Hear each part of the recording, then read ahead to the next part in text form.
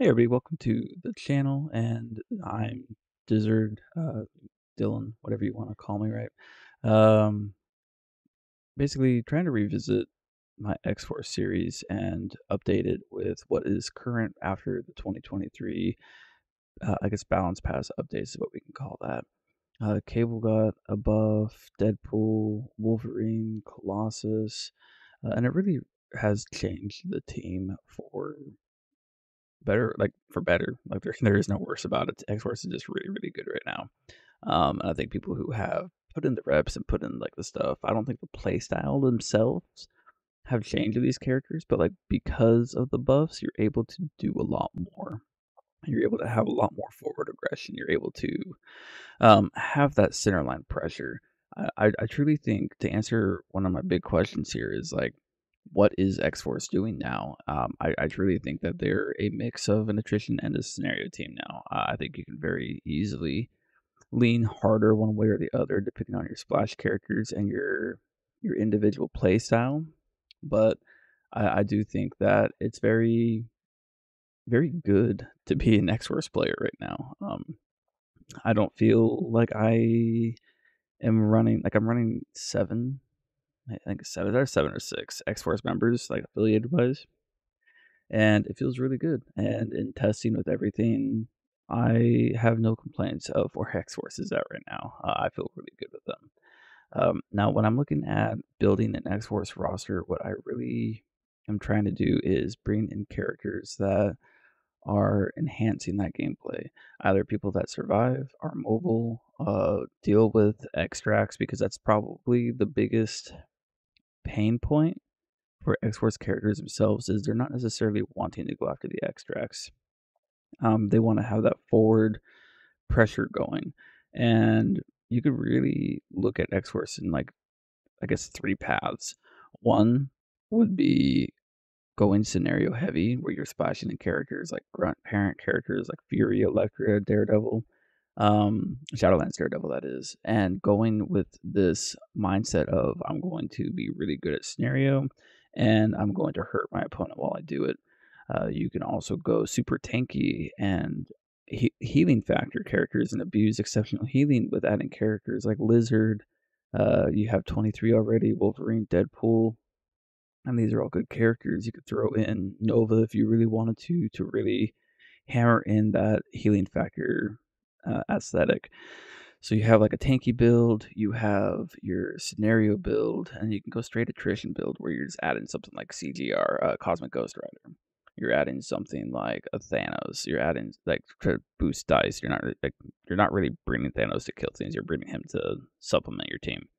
Um, I'm not really a fan of that one so much, but CGR, I could see having fun with here. Um, and then you have the mix, and I'm very much kind of in the hybrid stage to where I have a build where I can go super defensive. I have a build in my list where I can go scenario, and I have a build in my list where I can just go kill. And I think that's probably the best place to build an X Force roster at the moment. Maybe if Bishop comes out and he is X Force, and maybe he changes that path. If Nightcrawler changes X Force, if he's X Force affiliated as well, that might change things in the future. But as of right now, being October of 23, it very much is you can go attrition, you can go scenario, you can go kill, or go tanky. And I really do think that the best build is going to be a mix of these three and tuning your splashes to do that. So let's go ahead and answer the question of like, what is X Force doing now? And when you really look at it, what is X Force doing now? You have Cat and Mouse. You have Cable being able to just nuke people within range 3. A lot of our characters just take people out within range 3. So it's something that you kind of have to think about when you're building is how do I supplement this? How do I add to this? And I look to splashing characters that either like Dynamo is a great choice because he can help keep me alive. CGR again is a good choice because he just puts so much pressure out there. Fury, Shadowlands, Daredevil, or Elektra is good because they shore up some extract game and allow me to use my characters that are affiliated to go in and really just put some pressure on. I think X-Force is very good at center line pressure, and what I mean by that is basically if I have a C line into my center line, I have every X-Force character is able to move and attack. Cable's able to just start attacking without having to move or spend actions on the movement. So you have a lot of center line pressure going on, and that gets the game. It kind of sets the stage for the game on what you can accomplish in your round one. Um, so that's kind of what X Force is doing now. Is they're applying center line pressure, they're abusing healing factor, and they're playing a decent scenario game on top of it all because of the fact that they have a really good kill game. I guess a good comparison would be maybe Magneto Brotherhood, to be completely honest, because Magneto Brotherhood is always good at holding his own in the attrition game, as well as keeping up a scenario, if not going harder on scenario. I kind of find that interesting. Like, I'm probably gonna get called out. That's a shitty example, but when you kind of look at it, like old Magneto Brotherhood is kind of similar in what they were trying to do. So when we look at why you should play X Force, I think that question has really changed. I used to say is just, well, you like the characters. There's no real reason like to play X Force other than that. But you should play X Force because you want to play an aggressive team that doesn't just lose on scenario. You want to play a team that has mutants, but you don't want to play X-Men. You don't want to play Brotherhood. You want to play this strike team. And I think they are more of a strike team than they ever were. Because, like, what does a strike team do? They get in, they achieve the mission, and then they get out, and they're just deadly. And that's really what X-Force is. They get in there, they kill, and then they get out. And I love it. It's super fun to play that way.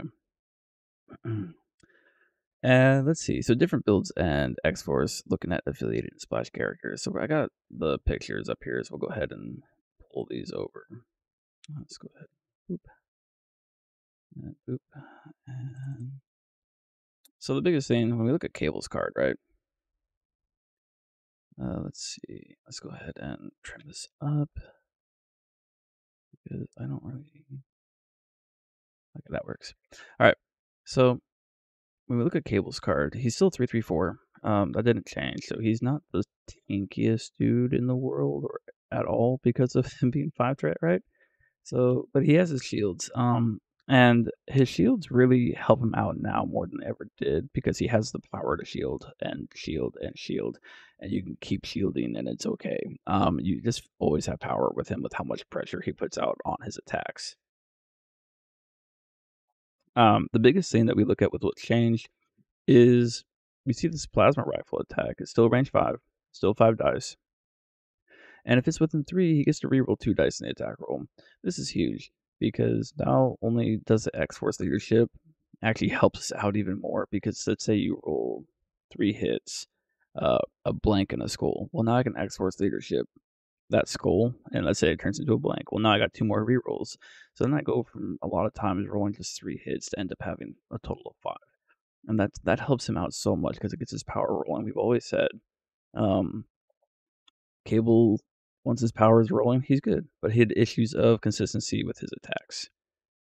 So then we go body slot by 1. This ability is just great.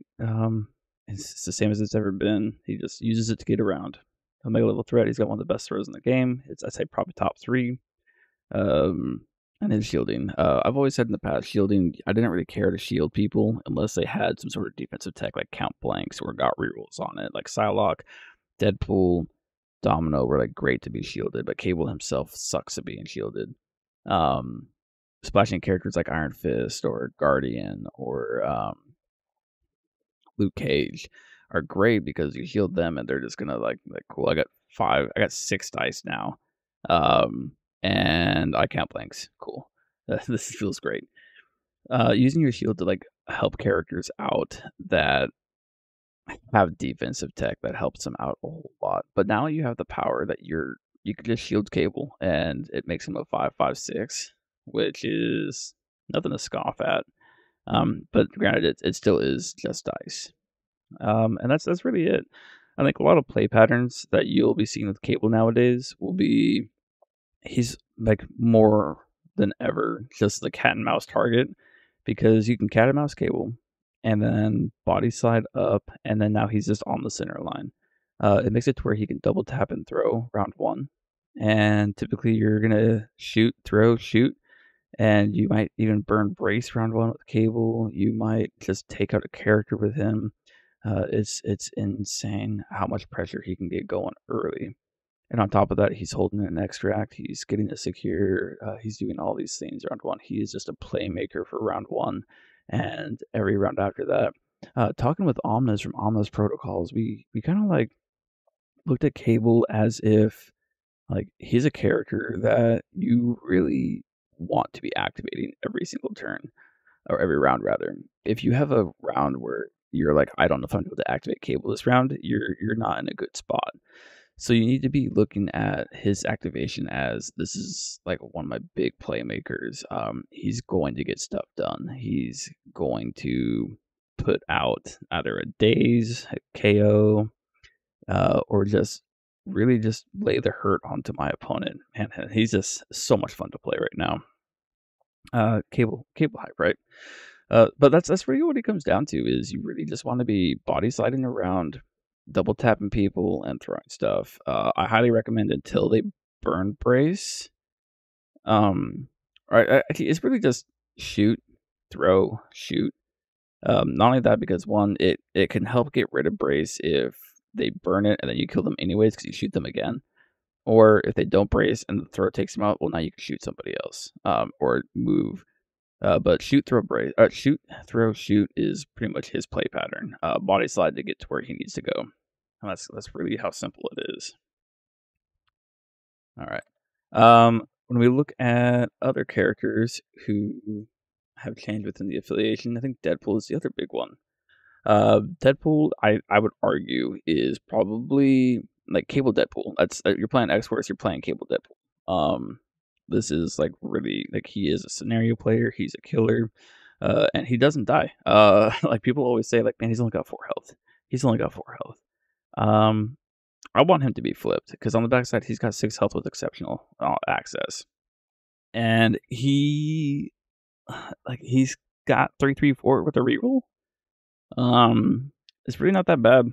Like he doesn't really die. I don't know if I've lost Deadpool all that often, and if I have, I really don't remember. Like it was like something like he should have died too. But he's a playmaker. He is like he's like chef's kiss right now for me. I play him every single game, and he's like my go-to 3 for X-Force. Mostly because he's efficient. He's got super good action economy with his you can't spell legendary without leg day. Spins 2 and he gets to place 2. He's basically got his own body slide. He's got the Merc with the mouth. He gains a whole bunch of power, and then all of a sudden my opponent starts losing power. It's great. He actually has the gainer on Bane. Yes, you can't pull off the triple Bane, but you never really did. And if you did, you were sinking a lot of resources to do this. So the fact that it gains power now is really just huge because let's say like round 1, like Mind Thoughts with Deadpool.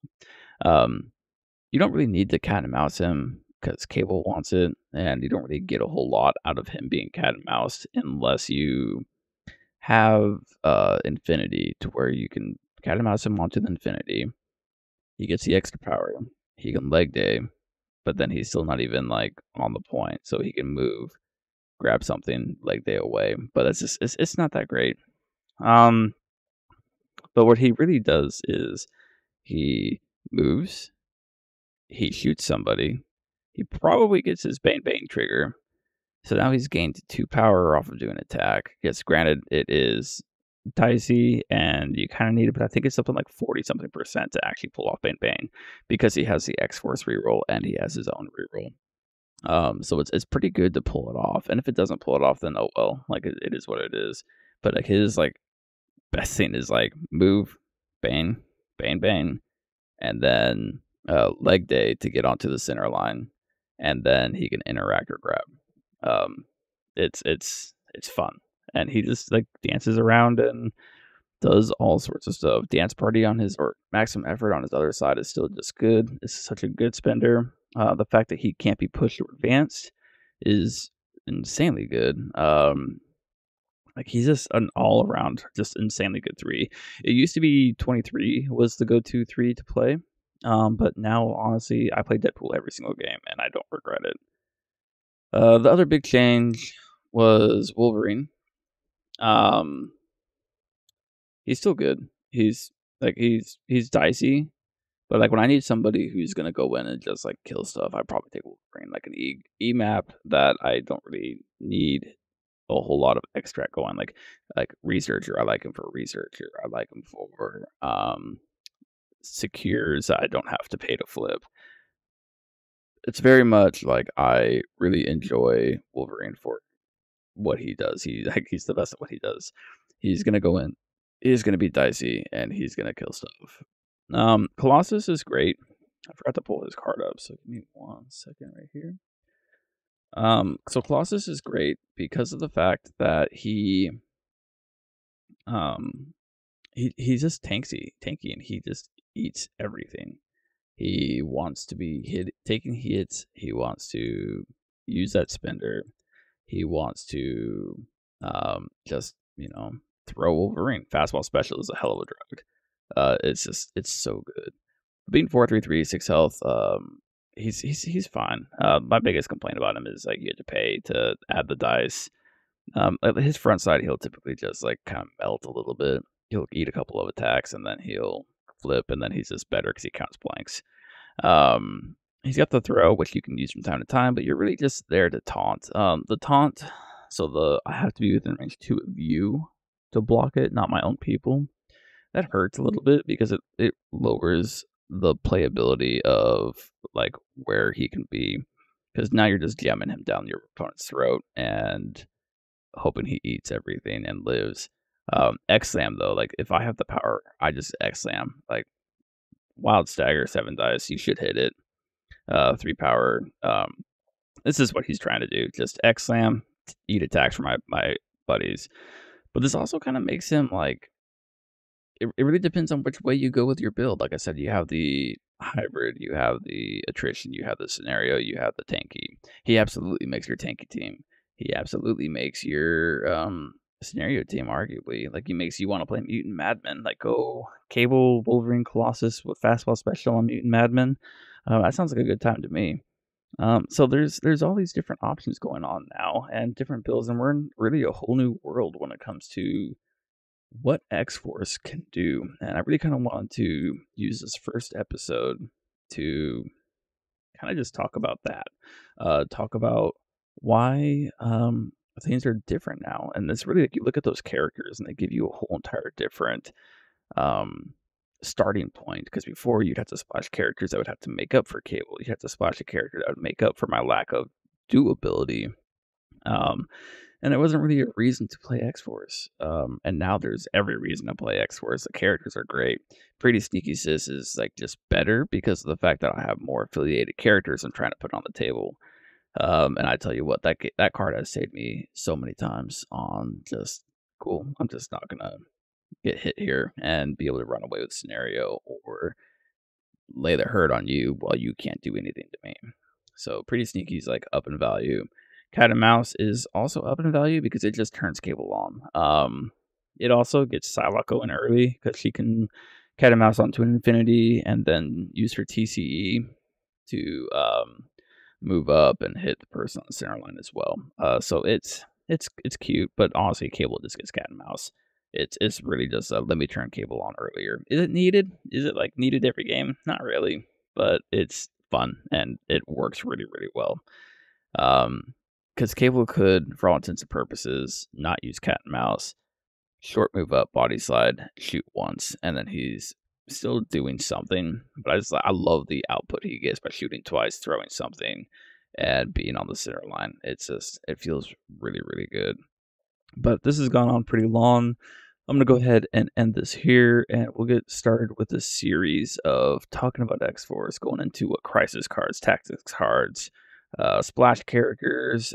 This is just basically my primer for the X-Force 2.0 series, so I hope you guys enjoyed this. Leave a comment, like, subscribe, subscribe, all that stuff, and we're going to, show the world why X-Force is great.